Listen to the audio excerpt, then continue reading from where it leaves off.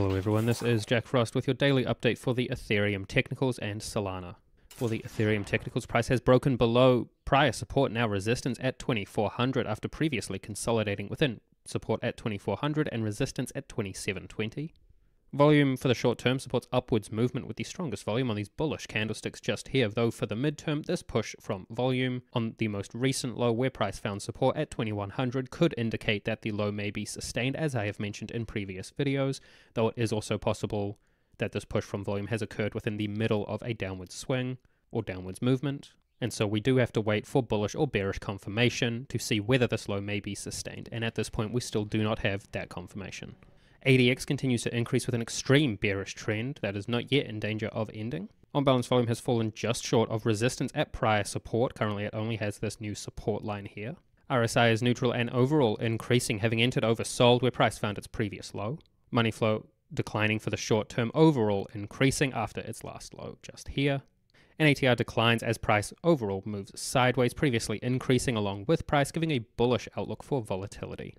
As this trend indicated by ADX is extreme, it may continue to where ADX may reach very extreme conditions while RSI and money flow may enter oversold and or exhibit some divergence. However, with the recent push from volume at the last low and the model with ADX and RSI, as I have previously mentioned, while RSI enters oversold, ADX then reaches extreme and the trend soon ends. It is possible that that pattern may continue here, though it is also possible that price could continue lower. As previously mentioned, we will require bullish or bearish confirmation to see whether the low may be sustained, though the trend indicated by ADX at this time frame suggests price will move lower.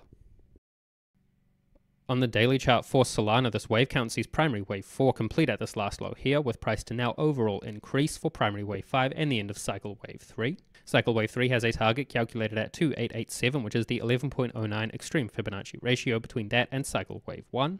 For the short term, a break above this Elliott channel with a full green candlestick above and not touching the Elliott channel drawn around primary wave 4, that would add confidence to this wave count seeing upwards movement to continue. And an additional high above 193.6182 would add further confidence to this wave count, as it is this last high here. That would break the pattern of lower lows and lower highs, and additionally that is the invalidation for the alternate, which I will get to in a minute. Within primary wave 5, any second wave corrective movement cannot move below its start at 111.4255.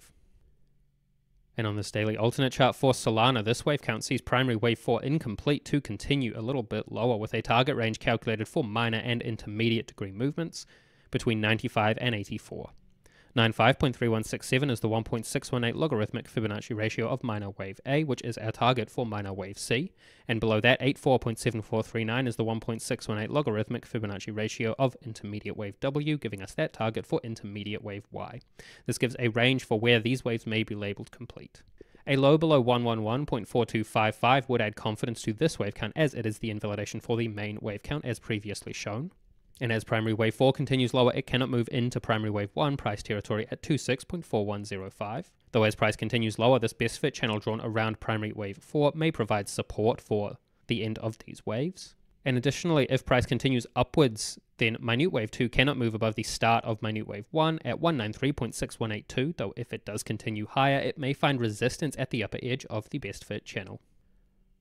On the technical daily chart for Solana, price has declined after finding resistance at 157, currently finding support at 127.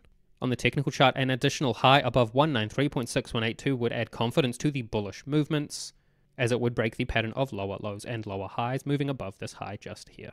Volume supports upwards movement at this point, with the strongest volume on the bullish candlesticks and a push on these recent bullish candlesticks as well. Additional weakness in the bearish candlesticks neighboring this recent bullish candlestick give additional confidence for the upwards movement at this time frame, and a little bit of concern for the downwards movement for the short term.